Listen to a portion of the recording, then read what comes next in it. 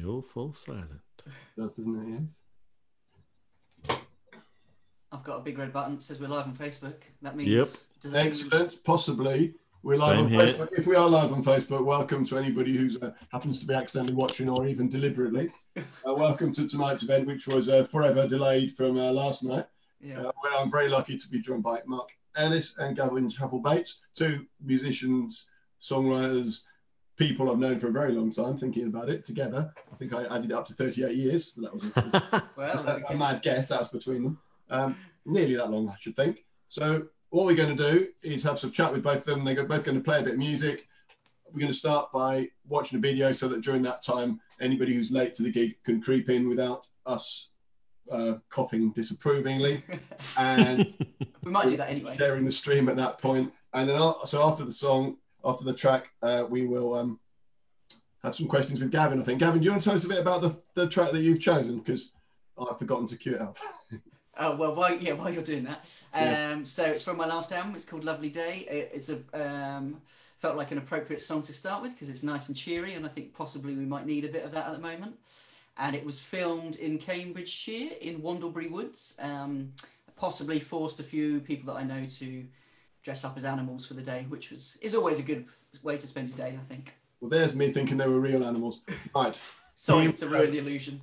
Here we go. We'll be talking to the guys after this. Fingers crossed. I've ticked everything and it appears. And you can hear it. Thank you for joining us on GCB1. Now we join Gavin Chappell-Bates for this week's Story Time.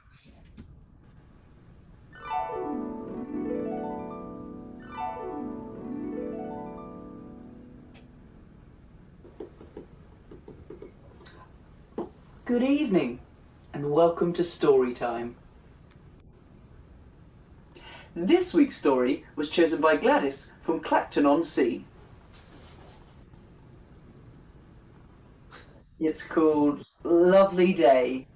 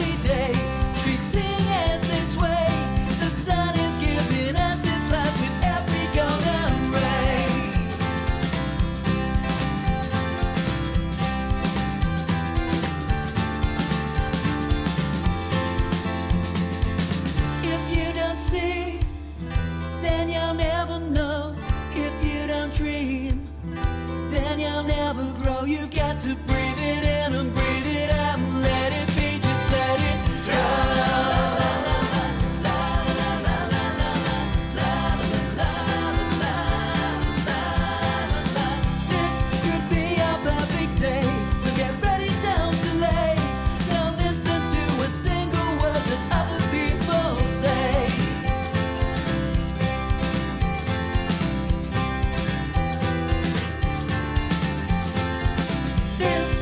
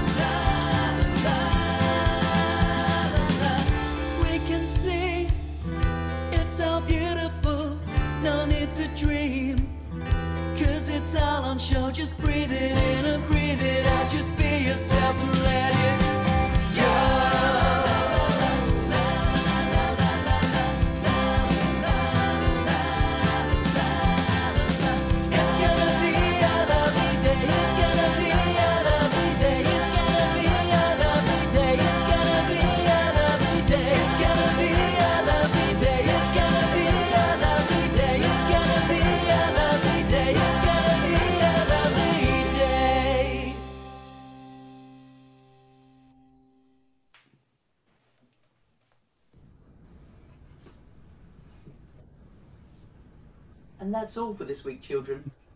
Tune in again next week to find out what happens to Badger, Squirrel, and the rest of the gang. Thank you for listening, and good night.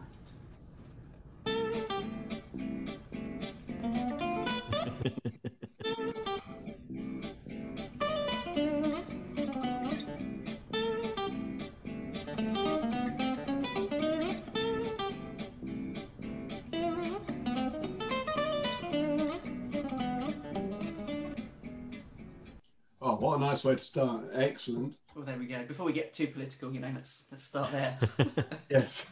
So thanks to everybody who's joined us. As you can see, we're talking to Gavin Chappell-Bates and Mark Ellis. Thanks to the people who've joined us. It's good to see some people watching. People even from Swansea. Hello, Erica, who's joined us. What's really good about these is it's people that don't know each other can join and take part. If anybody's got any questions or things they want to ask either of these two, please do. I think we're going to start off, if it's all right, talking to both of you together, and then we're going to grill Gavin about one or two things and watch some music, and then do the same with Mark. So together, how are you both coping with lockdown situation? Have you been able to get on with writing, recording, and playing? After you, Gavin. Oh, well, we could have a polite standoff here. Yeah. Okay. Yeah. I mean, it's obviously weird. I'm sure everyone knows that. I think I've probably been in an okay position compared to some people in terms of music. Yeah. I mean, it's a bit weird. I'm used to playing kind of 2 or 3 times a weekend and going to bed at 3 o'clock and in the morning. So that's a bit weird. Me and Mark were talking yesterday. Music playing on stage is a bit of a catharsis, a bit of release. So not having that is difficult. But at the same time, I have used the time to do some writing, which I wasn't intending to do. So that's been nice from that perspective. Excellent. Mark? Yeah, I'd basically echo what Gavin said. I think you try and take the positives from a situation, and it has kind of brought back me as a solo artist, as it were, because I kind of put that to bed. Working on another project called Elmer, which we'll sort of discuss later, and I write for other people and stuff.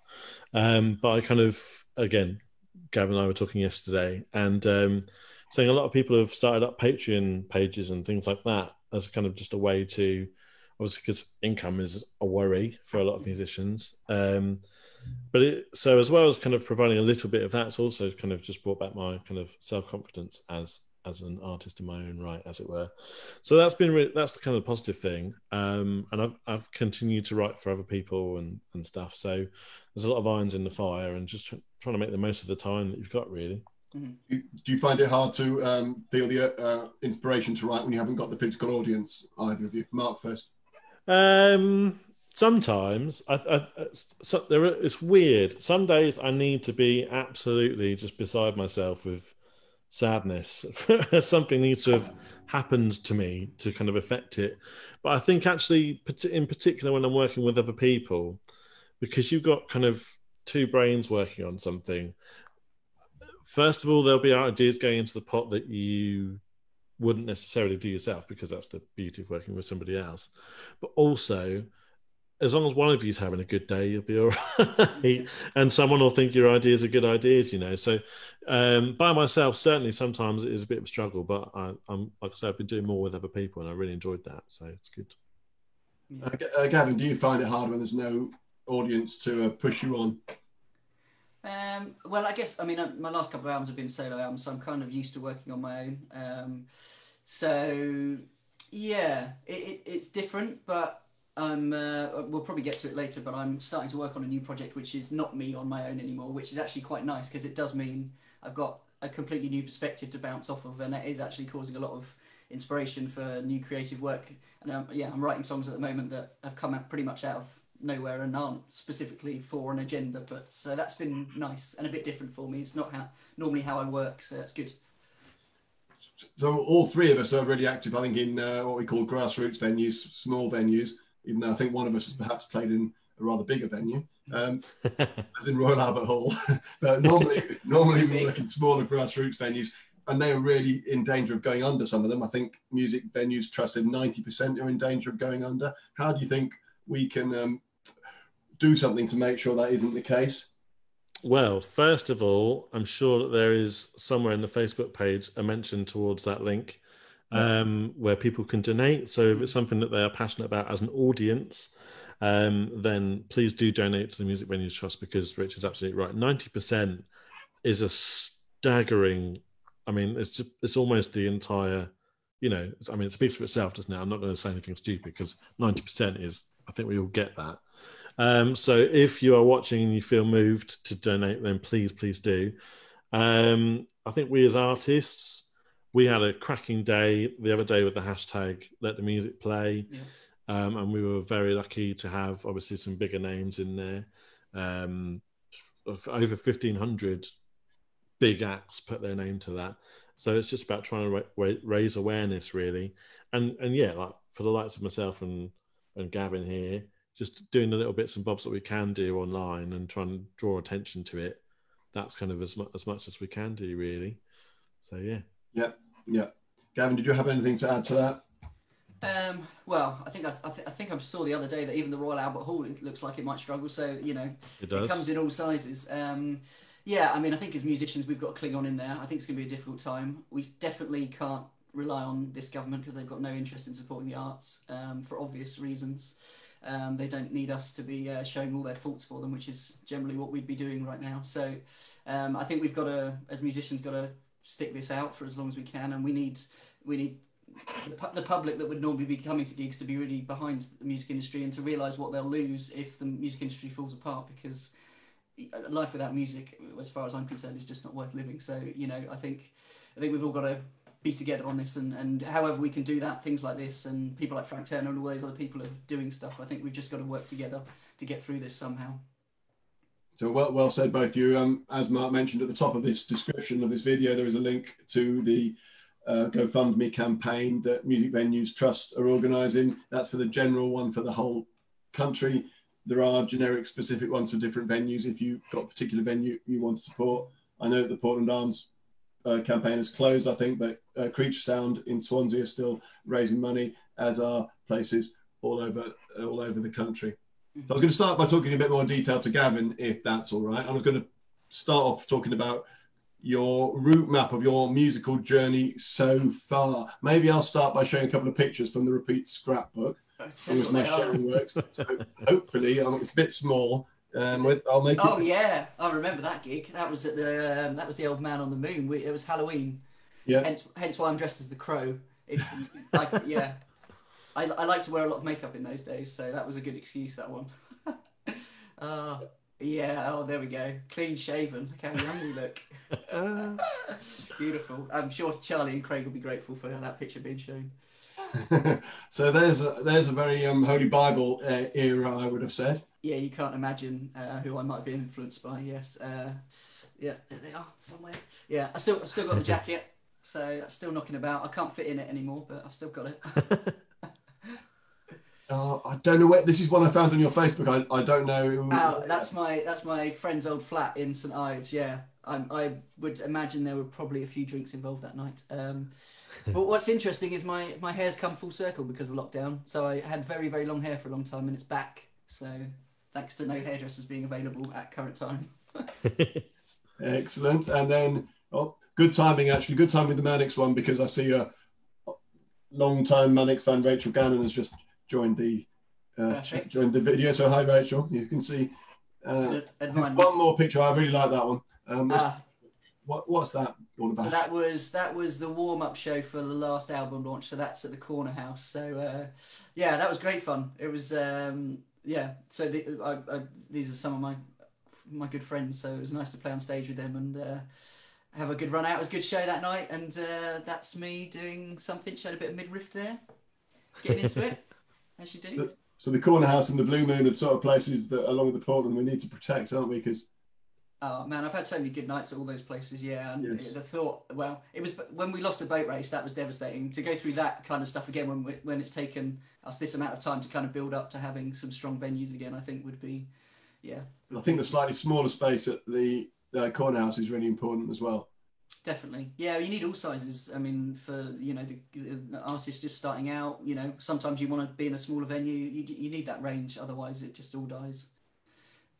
Oh, yes, I remember this one. Oh, there you go, yeah. Blue Moon, Martin is right, it is called the Blue Moon now. Yeah. That was Yeah. your album launch. It was, yeah. That was, God, when was that? 2 years ago. Bloody hell. Where does the time go? Yes, that was good. I was running that with you, but I was also doing some child minding at the same time. I had to keep driving back and forward. I remember. You're very good at multitasking. Yes. Yes, that was a really good night. Yes, and that was my first album. That's nice. Yeah. So these guys sang on my first album on the last song, which I wrote for my wife Ali, if she's listening. Hello. She's watching. Yes, indeed. Yes. She is. She's somewhere over there in the house. But yeah, and so these guys were kind of in the crowd, and then we just pulled them up for the end to do their bit, which was amazing. So yeah, that was pretty cool. It's like a choir, wasn't it, at the end of the night? Yeah, that's what you need. So yeah, that was another very special night. I can't see you amongst them all, but I believe you were there as well. Yeah, that's a good point. Where am I? Maybe I've stage dived. Yes. Yeah, I'm not there. Yeah. Oh, and then go straight up to date. This is earlier tonight. Oh yeah. that wasn't meant to come up, but anyway. Those handsome-looking chaps. So that's a bit of a memory lane. You've been playing in bands for a long time. Did you start when you were at school? I did, yeah. So I don't know if I want to admit it, but I started playing when I was about 10 or 11. So that's getting on for nearly 30 years now. God.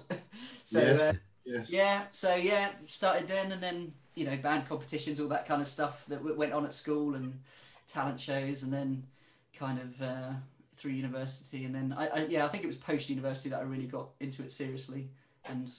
So like me, it's really fair to say that Manic Street Preachers played quite a role in your development musically, aesthetically, and so on. Yeah. So yeah, when I was 16, there was not an inch of wall that was not covered by a Manic's picture. So they were permanently on my record player, on my CD player. Yeah, they're the most important band in my life. I still listen to them all the time. Hence why I've still got my old posters. This you can't see it, but that's my sixth form art project was a picture of them, which is this there. There's pictures of them all over in this room. So yeah, they were very important to me. Still are. Have you been listening to the Manics podcast at all? I haven't, no. So I do need to do that. Yes. Mixed feelings about it myself, but maybe now's not the time. Okay. Well, it's difficult. When I read with Withdrawn Traces, I had mixed feelings about that. It's difficult when someone else is assessing the band that you love so much. Yes, indeed, when they're special to you for personal reasons as well. Yeah. How easy did you find it to develop your own sound and your own songwriting skills and your own look when you're in awe of a band in such a way? I tried to copy the Manics for probably about 20 years. Yeah. The first review that my first band ever got said that we were a horrible mix of the Manic Street Preachers and Bon Jovi. That's perfect. That's what Richie would have wanted. Well, I know. They didn't mean it in a nice way, though. So it's taken a while to realise that I can't sing like James Dean Bradfield. I can't play the guitar like James Dean Bradfield, and I'm nowhere near as clever as Ricky and James, Richie and Nicky. So I think it comes with age. When you start to feel a bit more comfortable in your own skin, and that took me a bit of time. And I think now I'm in a place where I'm certainly still influenced by them, but I think I'm comfortable enough to just kind of do my thing, and whatever comes out is what my sound is, whatever that is. And what was behind the decision to move from being in part of a band to being your own person? Well, I guess the band. I was in a few bands, and I just always really wanted to record an album. And I think the politics of a band scenario just meant it never happened for various reasons. I know probably at that time I was probably quite difficult as a person to be in a band with. Thankfully, I've mellowed a lot with age, and that's probably not an issue so much now. So I think I just got really frustrated, and I was like, well, I'm just going to do it on my own, because if I die and I haven't ever produced an album, I will be it'll be a big regret for me. So I just wanted to go and record one. So I had lots of songs kicking around. I pulled them together, and I'm really glad I did it, because it put me on another path that I wouldn't have anticipated being on. So I'm glad I did it. Was it more scary or a bit more direct being on a record that's got your name on it rather than a band name on it? Does it feel like you're exposing yourself a bit more? Yeah, a little bit. But at the same time, I'm a bit of a control freak, so it does make it a lot easier when it's just you and a producer, and obviously you've got musicians and people coming in doing stuff for you. So it was nice for me to have a bit of control for those first 2 albums. Certainly the first album. Second album, I let that go a little bit, and we had a bit more. It was a bit looser. But yeah, I think now I'm in a place where I kind of want to play with others again. Right, but that's what you were hinting at earlier, maybe. It was, yes. Yes. We just saw the song "Lovely Day." What was the most lovely day you've had during lockdown, apart from today, obviously? Apart from today, obviously, yes. So I guess like earlier this week, me and Ali went for a walk. We discovered some woodland that we didn't know was near us. So we both like nature and animals and just being outside. So out for a picnic, wander through the woodland, see what we see. No rush, no stress. Just a nice calm day. Even if the sun's not shining, that was good for us. So excellent. Yeah. That sounds really nice. So people have found they've got a bit more time for themselves, or some people. Yeah. Yes, which has been really important. Hopefully won't go back to being quite so mad as we were before, which is partly to blame the situation at the moment, the way the world is. Yeah, I think so. One more question before we actually play a song. Okay. You've played lots of festivals in your time, around and about. Which bands would you like to support you on an ideal festival, living or dead, existing or not existing anymore?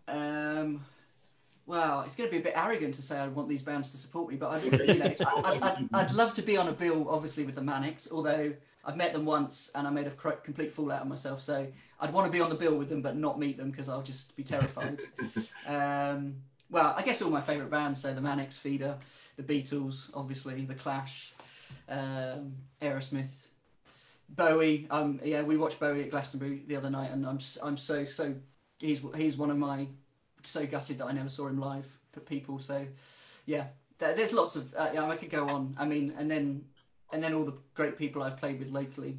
So, I'd love to. If you're going to have those big bands on the stage, you want the local bands as well. So the likes of Bouquet of Dead Crows and Mark and everyone else I play with, because we're a really tight circuit here. And Mark and I were saying the other day, you don't realise it. You have each year you bump across all these different people you play with, and you maybe see them 3 times a year, but lockdown happens and then suddenly you don't see them anymore and don't catch up. You miss what they're doing, and it's so yeah, everyone together, come on, let's have a big festival, let's do it. I think we can sell some tickets to that festival. I would like to put the Beatles next to the Manics and see if they fight after James says I laughed when Lennon got shot. Well, he hasn't sung that for a while. That for a bit, has he? No. And they did try to excuse themselves from what that line actually meant. But yes, still, I think that might not go down too well. And possibly maybe not. Don't put them on a stage with REM either. No. You're going to play us a song now. Then we're going to ask you a few more questions. If anybody's got some intelligent or even stupid questions you'd like me to ask Gavin, if you could put them in the chat during this song, and then we're going to talk to Gavin a bit more before we hear from Mark. So whenever you're ready, take it away. Okay.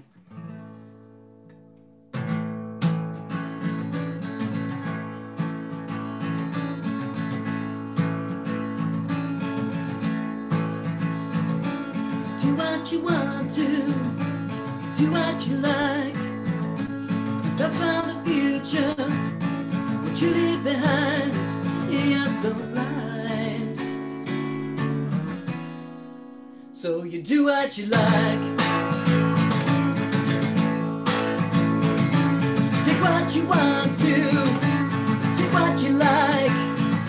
Scourge the planet, leave it to die. You think it's your own, endless supply. So you take what you like. Say you don't want to know, but it's your world, it's your home. You won't care until it's all gone. So you do what you like. How do you want to? How much you like? In your concrete jungle, nothing can survive through your production line. You kill what you like. Say you don't want to know, but it's your world, it's our home.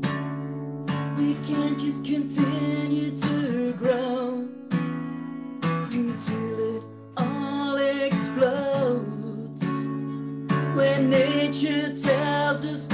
go. We won't do what we like.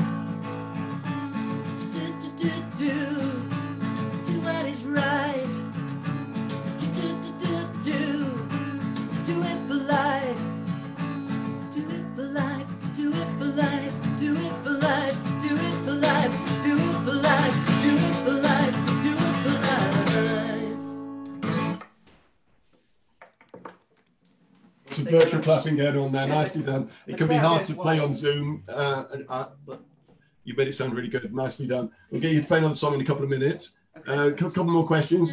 As I say, if anybody else wants to ask some questions, feel free, but I've got some otherwise. You've often used your music to promote a variety of causes. Do you think there's space at the moment for committed music in the current climate? Well, definitely, always. I know some, each to their own, obviously, but I've always thought music is a powerful tool, and art in general, as I alluded to earlier, for holding a mirror up to society. I've sometimes shied away from it and sometimes come back. I always sometimes get a bit fearful about what the audience might react and putting them off too much, but I think we're in such a dire position as a society now, and we're at a tipping point, and I think we definitely can't trust politics. We can't trust the political system. We can't trust our economic system. I think the only people we can trust are ourselves. So I think as musicians, the thing I realise that I can do is use my music to try and encourage positive change. And it's a fine balance. There are things that I want to knock people over the head about and say, why are you doing that?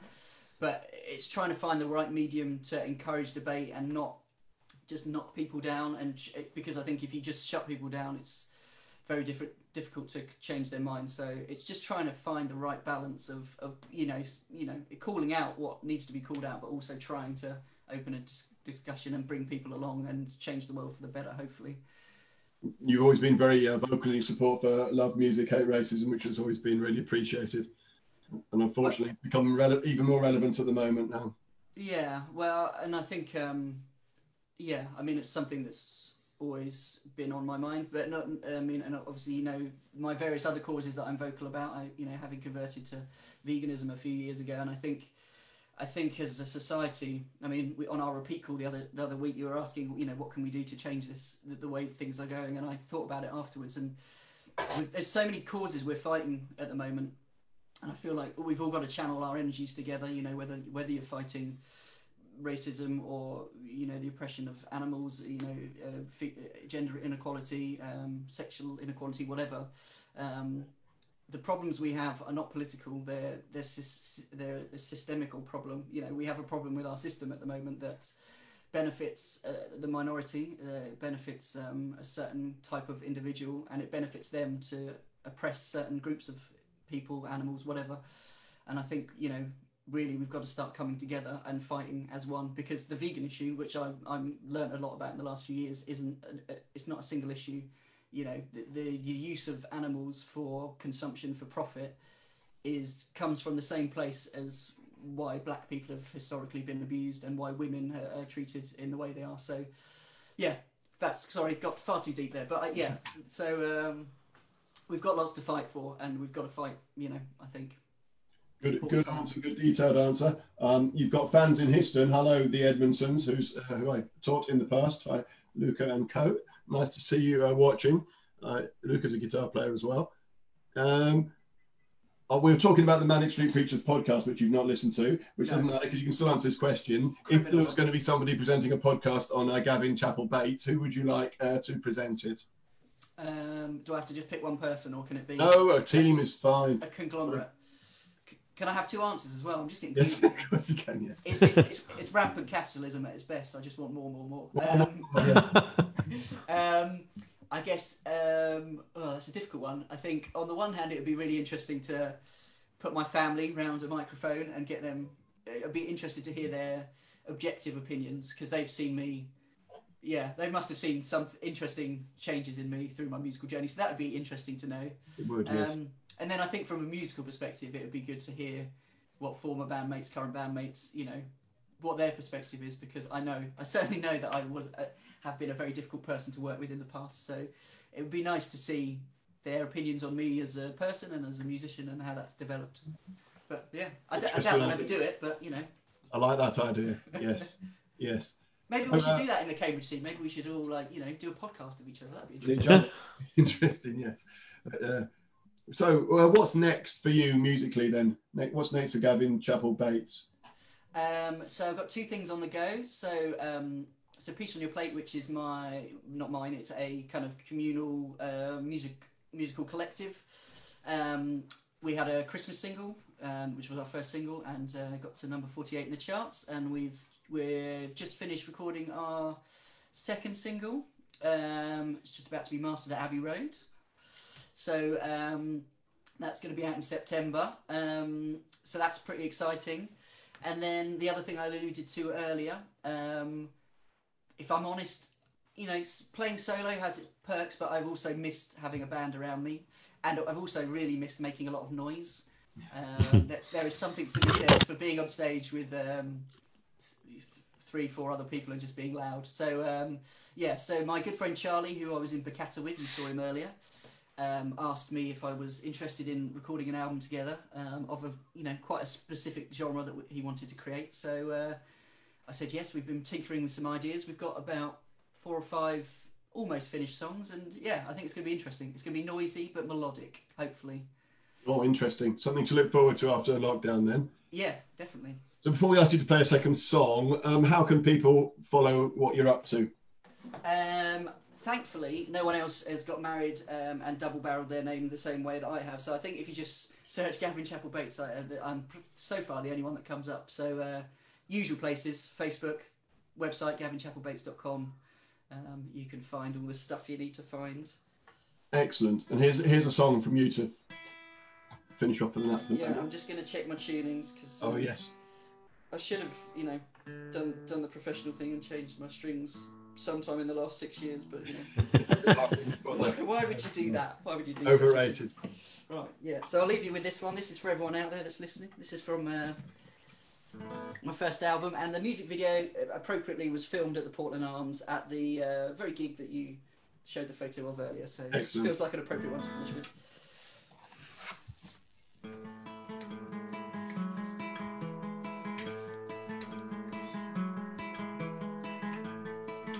Remember when we were young, we used to chase the sun.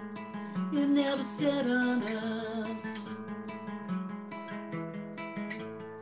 We're no longer 17 when our bodies sleep. We still dream. One generation locked inside, breaking free. We sing.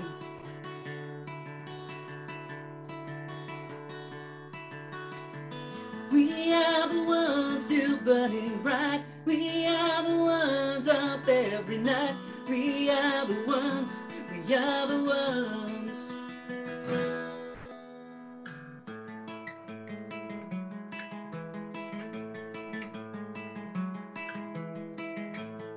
I remember summer songs we still sing along, that still turn us on. As time may have gone, we're not lost.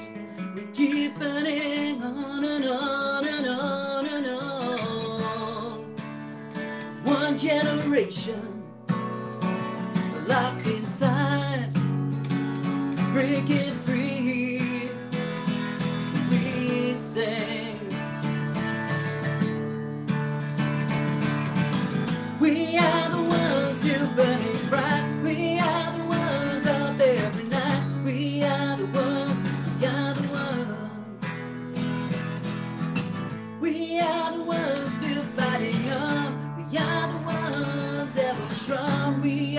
ones, we are the ones. We will sing our song.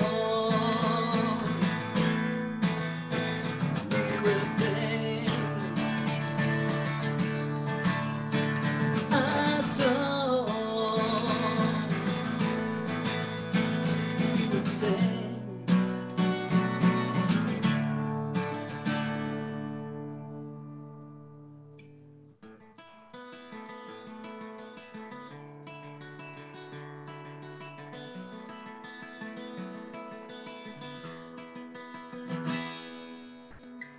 We are the ones still burning bright. We are the ones up every night. We are the ones, we are the ones.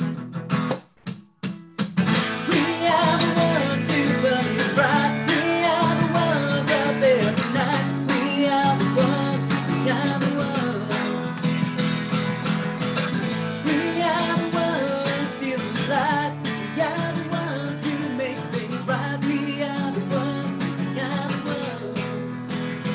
We are the ones.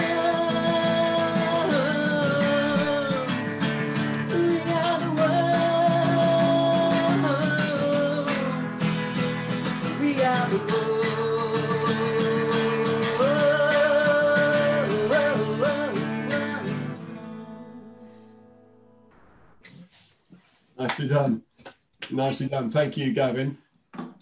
Don't disappear because we're going to talk all together at the end. So we can, as Gavin says, you can find him on Facebook, YouTube, Twitter, gavinchappellbates.com, and so on. Martin says he can't wait to see you playing in a live gig. And also there's a queue of 40 people for the hairdressers. So maybe don't rush down there now. It's staying. I'm gonna get it even longer. Yes. Right. So now we're going to talk to Mark for 20 minutes or so now. Mark Ellis is here, as you can see him. Hopefully. Hello. Excellent job. So you were sadly yesterday I was meant to be driving to Cambridge, and we were meant to do a young people's gig today that Luca, who I've mentioned, was meant to be playing in, and you were meant to be launching an Alma album. Can you tell us a bit about this album that was meant to be coming out yesterday, please? Yeah, the album that never was as well so far. So Rhiannon, the new singer of Alma, she's based in Norwich. And we just started putting this record together, and we were basically kind of demoing it ourselves before then taking it to a studio. And it was kind of in that phase.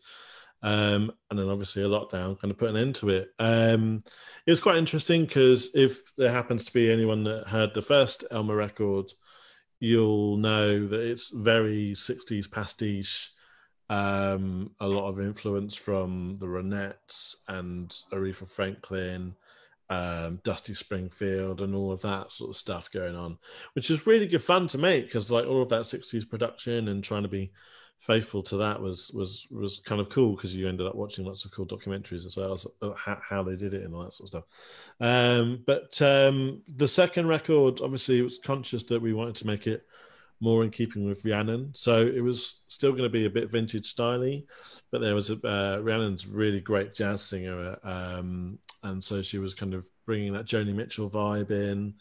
And I wanted to rock out a bit more because I was missing that. So it was kind of an interesting combo in the songs that we've got done thus far of a little bit of a mixture of all of that sort of, so a bit of jazz, a bit of 60s pastiche, and a bit of rock, which sort of sounds crazy when you list them separately, but it was sounding nice. So sadly we haven't got there yet, but I'm sure at some point we will get there, and it'll feel all the better for it. So yeah, indeed, because the album's been received incredibly well. You've packed out the Portland and lots of other venues as well. Have you been surprised by the success that Alma has had already?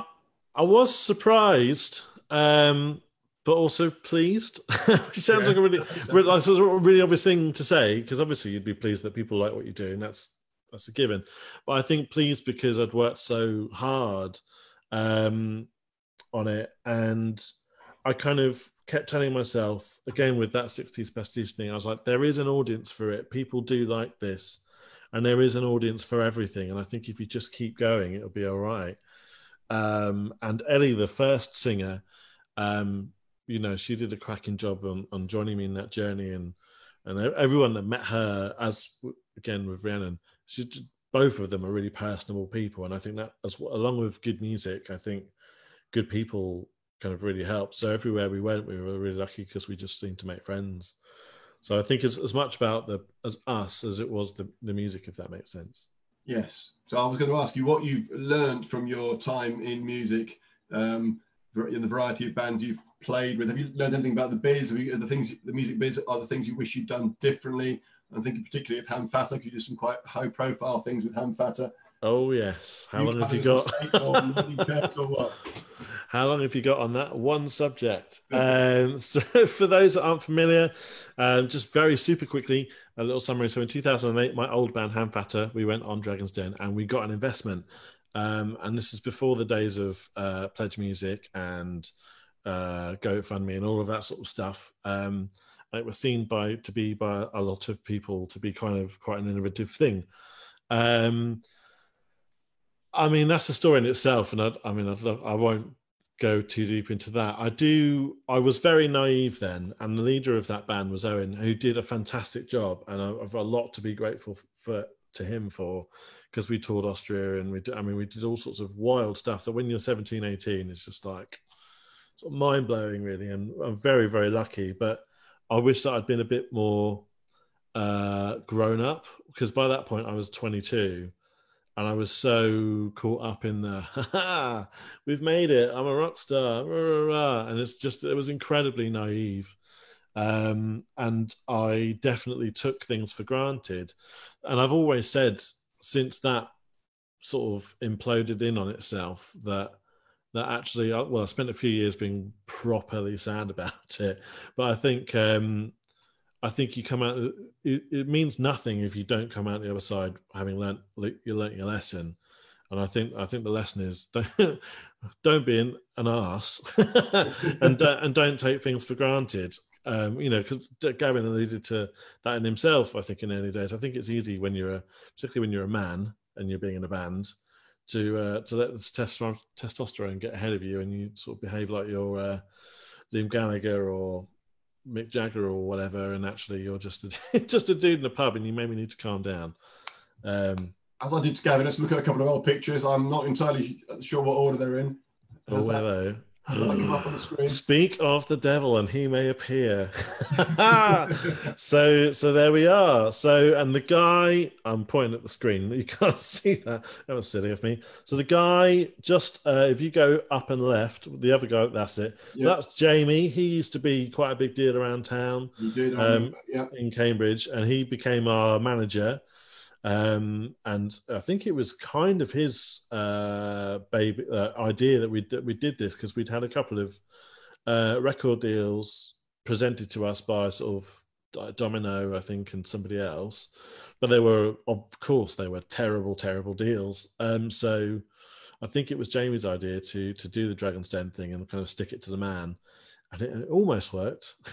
Almost worked. I can't remember what I put next. Oh, there we go. To those that don't know me, I've just moved house, and obviously that means having a big old sort out and going through all sorts of boxes of stuff. And I just found my own copy of that the other day, and I just thought, man, I love that artwork. Yes. And 7-inch vinyls are really nice, aren't they, anyway? It's a lovely little thing, yeah. So, I know what that is. I know. That's the Portland, isn't it? It's definitely the Portland. What gig would that have been? Pretty soon after renovation, because looking at the sound stuff on the wall on the left. I'm looking at the white high-watt amp, which wasn't mine. It belongs to Bleach.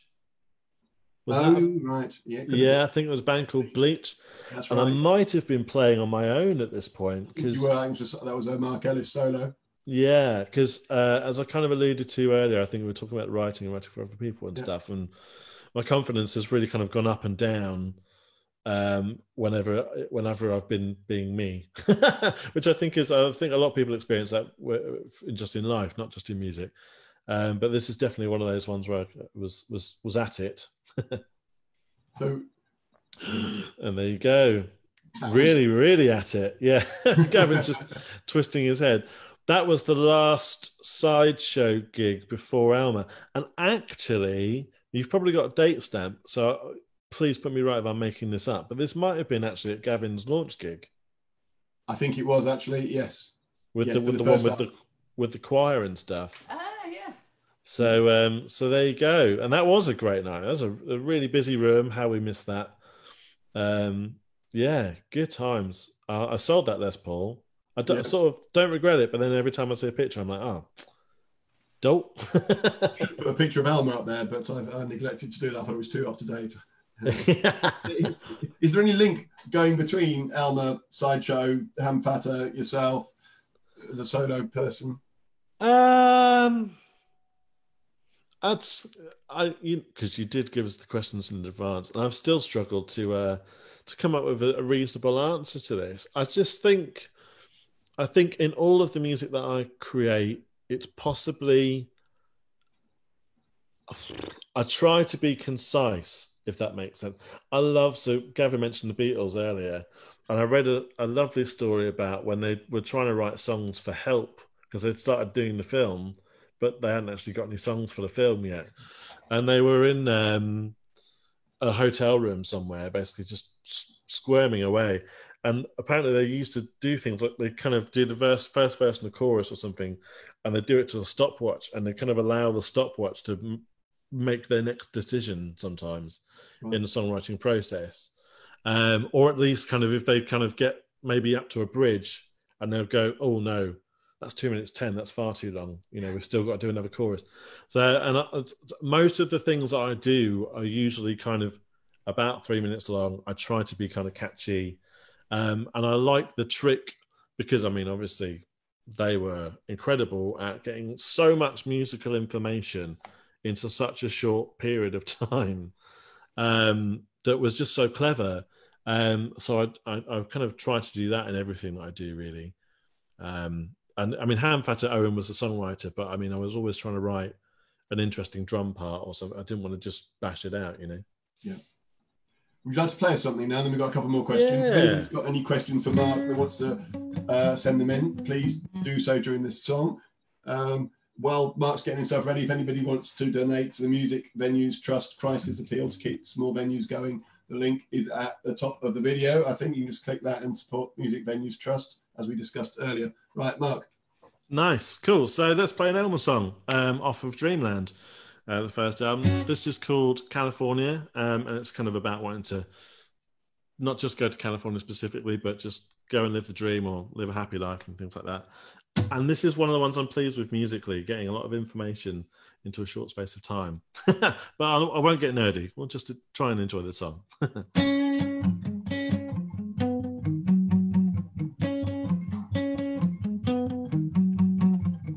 Heavy, heavy are the rocks that weigh me down, and the border patrol won't let me leave this town. Don't get me wrong, I've always liked my home,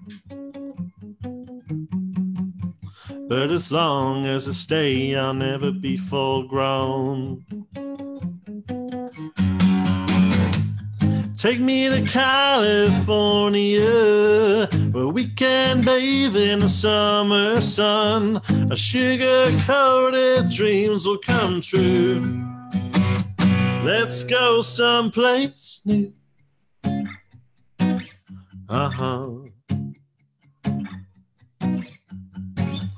Pack bags, I'm ready, steady, good to go. I'll take the fast train, what's the point in being slow? I've got my songbook, make everybody look. I'll find my way onto the silver screen. Let's go to California, where we can bathe in the summer sun. Our sugar-coated dreams will come true. Let's go someplace new.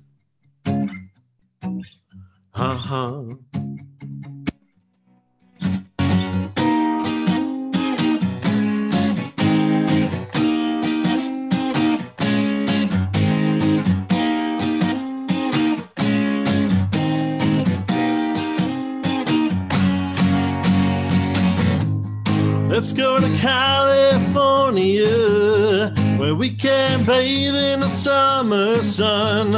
Our sugar-coated dreams will come true. Let's go someplace new. Oh,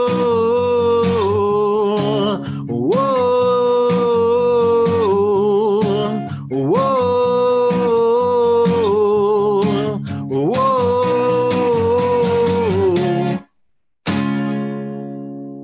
Nicely done. Thank you. There we go. Trying to get the audience in. There we are. Yes. Good job. Oh, this is better than your regular Facebook Live, because at least I've got a couple of people clapping. Yes. Yes, and there are some claps coming in on Facebook. Oh. There's an awesome from Paul Edmondson and great stuff, Mark, from Stuart McCloy. Oh, thank you very much. There we go. And some hearts and things floating up as well that I can't understand. Right, a couple more questions for Mark Ellis, and then we'll hear him play the song, or watch a video, I think it is, isn't it? And then we'll be finished. So, what advice would you give to the 16-year-old you if you met them down a gig saying, oh, I want to start a band? Well, I think I've already said it, no, don't take things for granted. Yeah, yeah. Work hard and don't take things for granted. Good advice, yes. If you could feature on a compilation album with any bands, past, present, future, that's going to be a bit difficult, but any bands past or present, who would you like to be on alongside? Oh, Lordy, that list is like, it's endless, isn't it? Let's be wild. It would be great to be alongside the Beatles and Dusty Springfield, and like any greats from the 60s. People I love now, Courtney Barnett, Weezer, Arctic Monkeys. I think the older they get, the better they get. That's up for debate with some people. Good Lord. When I was a teenager, I wanted to be an Oasis. We've all got our sins. Yeah, that's probably it. So greats from the 60s, whoever you want to pop in there, because I'm happy with anyone. And yeah, Courtney Barnett, Oasis. Weezer, my goodness me, I nearly missed out Weezer. They're probably my biggest. I think you said them twice, actually. You didn't miss them out. Oh, did I not listen? Oh, there you go. They're the thing that make me feel better. No matter what kind of things are going on, they always make me feel better. Well, that goes on with the next question, actually, because I was going to ask you. I noticed on your personal Facebook, you've been getting quite angry recently about the way, quite rightly.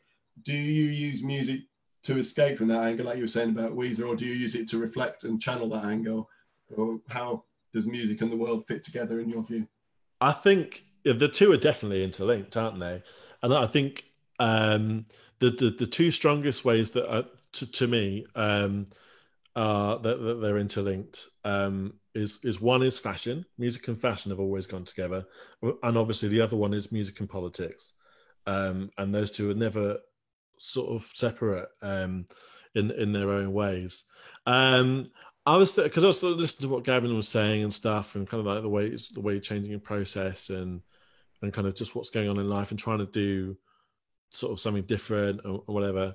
I think when I listen to music, I try to listen to it as an escape. So if I'm in a bad mood, I will pop a record on that I know is going to cheer me up. There's that, but then equally, if I'm in a good mood, I'll stick an old Ryan Adams record on and I'll get proper sad. But but you know, it sort of goes both ways, doesn't it? But when I've written enough love songs, and I probably will continue to do that off and on, because you know it's the matters of the heart they're never far away. But I'm trying to be more. This is just in the writing. Is trying to be more objective. And trying to tell a story a bit more. And also at the moment, in particular, certainly the video that you're going to play, just kind of writing around the situation and stuff, whilst also being a little bit cynical and thinking, what can people sing along to and get involved with that actually will probably mean something to them. So I kind of try and think about things a little bit differently, and yes, bring in the matters of life into kind of what I'm doing at the moment without, I kind of go with the flow, really. So, final question. I think we're going to play another track after that. Final question. Who are your heroes and heroines in any walk of life, music, politics, artistic, sport, any other field of human endeavour or even animal endeavour? Oh my goodness! Now I'm trying to think of an animal that could be my hero, but that will be here a long time. But I mean, when I was growing up, again, when I was thinking about this, when you sent questions yesterday, the political part of me, whilst it's been very vocal recently, it's always been there. And I don't think playing John Lennon's greatest hits on repeat as I was going to sleep when I was 15 helped that very much. Or it probably did help that rather. So there's that. In life, currently, politically, Jacinda Ardern, I think it's universally known that she's done a cracking job for New Zealand, but also kind of given humanity a bit of hope. And this is incredibly corny, but it's genuine, is my other half, Nikki, because it's not just like a soppy love thing. And this is in the song I'm going to play in the second verse. I think it's really hard to say kind of how you feel at the moment about like politics or whatever, because as Gavin put really well, to try and open a discussion, I'm not always the best at that, because I normally open my mouth and then I think later, which is not always a good thing. But it's not hard to sort of put your opinion out without it turning into a massive like raging match. And it's particularly not hard if you're a girl, I think, because it's easy to get put down. And Nikki, she works for the TUC, Trade Union Congress, and she's been she was almost a Labour councillor at one point and stuff. And I think the way that she is just so brave and bold and puts herself out there and uses facts and nuance and stuff, it's a real inspiration to me, as because I'm quite new to this, like shooting my mouth off about Boris Johnson business, but trying to kind of learn from someone that actually knows what they're talking about and is a good influence, as well as supporting me in my life and stuff. So she's my hero. That's that stuff. Let's hear the song then. Let's hear the song you're going to play. We'll to Gavin and you together to finish with. Lovely, cool. So this is one of the newer solo ones from the lockdown era. This is called "This Thing Is Better."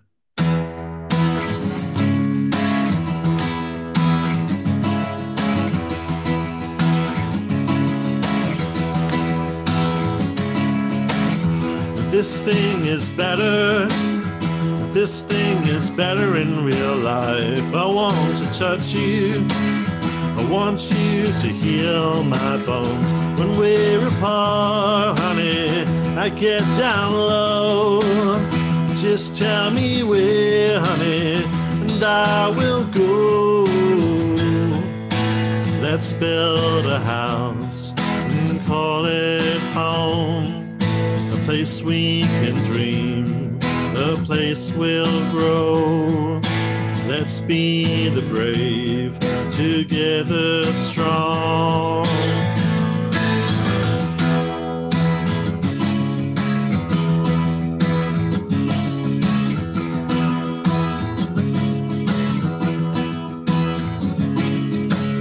You stand up to be counted. I love how brave you are, and you get your facts straight. I love how smart you are in all you do, honey. You always shine, formidable, honey. I thank God you're mine. Let's build a house and call it home. A place we can dream, a place we'll grow. Let's be the brave, together strong.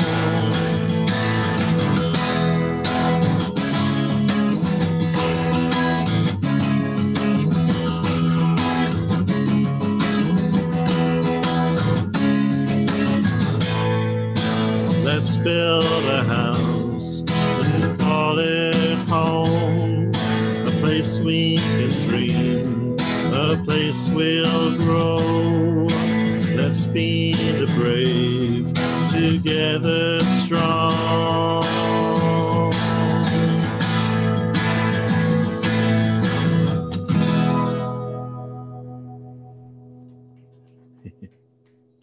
Nicely done. There's some having more virtual applause coming up for you there on the comments. Thank you. Appreciate it. Thank you. So we're just going to finish with a couple of questions to you both, and then we're going to watch the video right at the end. I've got a horrible feeling I didn't let Gavin do his second song. Is that true?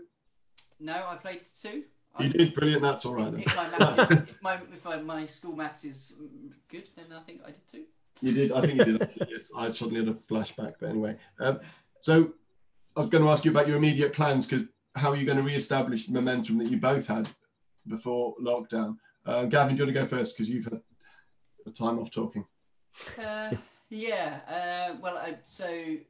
I play in a covers band, so I think that's going to be the hardest thing, because obviously that's reliant on playing gigs, and we were fairly new, so we'd only been together for about a year, and we were just getting to the point where we were starting to get known and get bookings and get weddings and things. So I think that's going to take time, and that's hit some of the other guys quite hard because they were quite reliant on that income. So that's going to be tricky, but we're all pros. We'll just get back on and do it as soon as we're allowed to. The other stuff's easier, I think. Writing and recording. I think obviously with the way the internet is now, you can just release stuff digitally. You can record remotely. So which is what I'm doing at the moment with various projects. So whatever. I think as musicians you have to be flexible. We have to adapt. So whatever comes our way, I suspect we as musicians will just keep moving with that and make sure we're always here. You can't get rid of us. It's new ways of working, isn't it? I've never done these before March, and now I'm doing them every week. So it is learning new ways of keeping music going. Mark, have you got anything to add to that? I think the same, really. I mean, like a lot of musicians, guess what? We don't make a lot of money from playing our own tunes. So I do wedding gigs and all that sort of stuff as well. And so, like Gavin saw a lot of work go down, and that will take. A lot of us are kind of sort of the odd thing will be there, and we just kind of hope it happens, and then it doesn't happen. And I think that realistically, we just have to accept that that's going to be a long time before that gets anywhere near normal. With regards to original music, exactly, you can put it out whenever you like, wherever you like now. It's a lot easier. So I'm sure that the Elmer stuff will get back on the case. I have actually really enjoyed, just personally, my little resurgence, I guess. Is that the right word? And I'm loving that. So I feel a lot better about that. And like I say, I write for a lot of other people as well. So I'm just trying to keep myself busy and then see what sticks, basically. That's my plan. So the penultimate question to you both is almost the same as what we started with, but there may be different people watching now. There's a real danger that the grassroots music scene is going to go under to a large degree, because 90% of a small grassroots venues risk going bust, according to Music Venues Trust. What can people do to try and ensure there is a grassroots music scene to come back to? Well, for a start, there is a link. Make sure you go to that link if you can. If you're not in a position to do it, because I've seen people say this and it's absolutely valid. If you're not in a position to donate, then don't put yourself in trouble.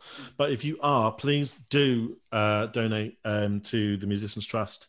There's a lot of venues that need your help, and they're not always going to get somebody doing a gig to help them out. So if there's somewhere local and dear to you, please donate to that. When the gigs do come back, not just this might sound a bit funny. I don't mean it to sound funny, but just go to a gig. It's not. I know there's a lot to choose from, and sometimes it's cool just to go and see the famous bands or your mates or whatever. But if you love music, go to the pub and therefore and just go to a gig. If the band's rubbish, then it doesn't matter. But you've helped out the pub and you've helped out everyone involved, the sound engineering and all that sort of stuff. So. Yeah, donate now if you can, and when the gigs are back, please just come to the gigs, and we promise you'll have a good time. Exactly. Gavin, anything to add to that? Only that, I mean, I think that before COVID, I think there were risks to live music in terms of, I'm sure Mark's seen this, you go to a pub and there's just football on every night and other things to distract people from live music. So I suppose one thing I hope lockdown will make people possibly appreciate is, that you just can't replicate a live gig anywhere, in any other scenario. So hopefully people, when we're allowed, will come back and not just support the big acts, because it's, they'll be all right financially and they'll be all right with their longevity. So support local music. And, Mark and I are from the Cambridge scene, and I guarantee you pretty much all the gigs you go to in Cambridge at the Portland Arms, the Blue Moon, all those kind of venues, you get high quality bands. The level of musicianship around here is amazing, and so you don't need to pay 100 quid to go to the O2. You can pay £5 and go and see some awesome bands, and surprise yourself and have a good night out, and not have to travel too far. Well said. Exactly. Because not only were Elmer meant to be playing last night, as I said this afternoon, young people, 10, 11, 12, up to 16 years old are meant to be taking over the Portland and getting a chance to play. And it's much more fun playing in a place like that than it is playing in a school hall. And if a place like that vanishes, that's going to be their chance for performing gone. And that's not just a fun afternoon, but it's a whole, for a lot of people, it's about their well-being, how good they feel about themselves, their self-esteem, their future prospects, how they behave at school is all determined, well, it can be for some people determined by music. And if there's nowhere to perform, all that is put massively at risk, I would say. Yeah, Just to echo what you said there, Richard, about how that can affect your outcome, just to really hammer that point home, I am not an academic person at all. And if it wasn't for being in bands and things like that, I don't know what I'd be doing. And I had those opportunities, you know, be it a school hall or I remember there used to be a place called Cafe Africa way back. We got to do a gig in there, and that gives you a buzz as a young person, and can set you on the right track. So it's important for those reasons as well that these places still exist. 100%. Sorry, I just wanted to get that out. No, I think you're absolutely right. It's what I've. Can I double hammer and just say, if my mum's listening, she probably doesn't want to hear this, but without this thing, there's a chance I might not be here, or I might have gone down some very dark paths, and I think having that helped, but also the fear of going on stage the first few times, and then what you learn as a person by having to interact with audiences, all that stuff you just don't learn at school. And I'm in a very happy place now, and I just think all that experience did me more than school ever did. I know school is valuable, but just for me as an individual, so I think just the power of being on stage and the interaction you get with the audience, all that kind of stuff is just so important for well-being and development. So we need it as a culture and as individuals, I think. I think you're both right. Yeah, exactly. I'm currently working at a school for kids with behaviour issues, and one reason I assume that I keep getting booked to go back there is because I take the guitar in and it completely calms them down and makes them concentrate and feel good at something, whereas they've been told all their life they're rubbish at everything. So that's the thing with music. I mean, we talk about politics and all this stuff, but there is no hierarchy to music. There's no. It's a leveler. Anyone can access music, absorb music, play music of any genre that they like. It's the great leveler art, you know. So yeah, it's for everyone. Exactly. Right. Final and most serious question. So we maybe have some more time actually. What's best, chips or cream buns? I'm a savoury man, so it's chips. Easy. And as a vegan, the cream bun's probably got dairy in, so I'll just have to get chips. That was an easy one. Right, we're going to finish with the video. Thanks people who've been watching. Do donate if you can afford to. If you can't afford to, share the link or something like that. Whatever, every little helps. Next week, Friday, hopefully, I'll be interviewing with somebody else who's a little less known than these two. He's in a small band called Ash. So I'm talking to Rick from Ash next Friday, 5 o'clock, hopefully. Fingers crossed. Hopefully see you for that. Thanks to these two for sparing not only tonight, but also yesterday, trying to get online. Thanks to people who've turned up today. Thanks for having us. Thanks to Martin for saying chips as well, and Ed for saying great songs, guys. Do you want to say anything about this video that we're going to finish with, Mark? Yeah, so just very briefly, again, a lockdown song. I was just trying to kind of keep my mind busy. And the story goes, so the song I just played a minute ago, I was in a really bummed out place. I think we all experienced that during the height of proper lockdown, ups and downs, and I was struggling. And this guy messaged me to say, I love that song that you did. I've started animating a video for it. Is that okay? To which I went, yes, that's amazing. Thank you so much. And that really turned the way I felt on my head. And it's because he reached out to me, and it's someone I wouldn't regularly speak to. He's a lovely guy, but we're different paths and that. And it really hit home. And this song is called Reach Out. So it's about the importance of looking out for each other and making sure that we're all right. Perfect way to end. Good job.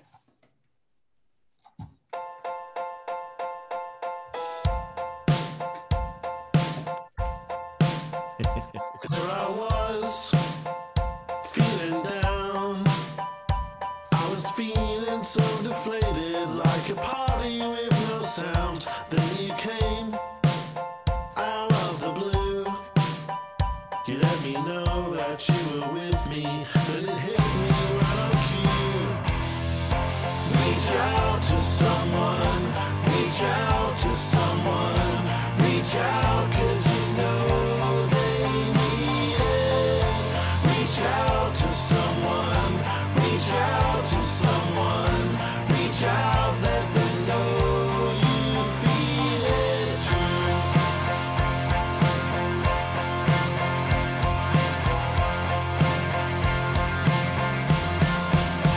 So here I go, calling out to you.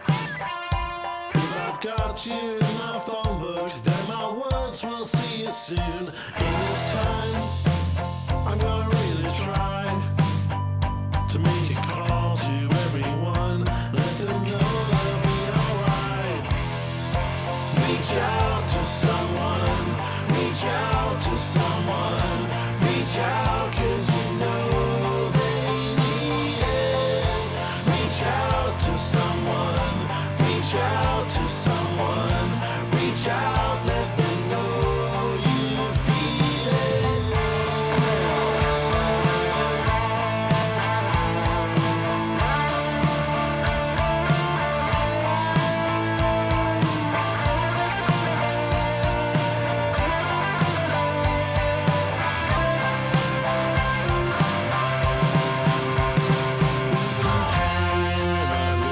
In silence, we always need our friends. Reach out to someone. Reach out to someone. Reach out 'cause you know they need it. Reach out to someone. Reach out to someone. Reach out.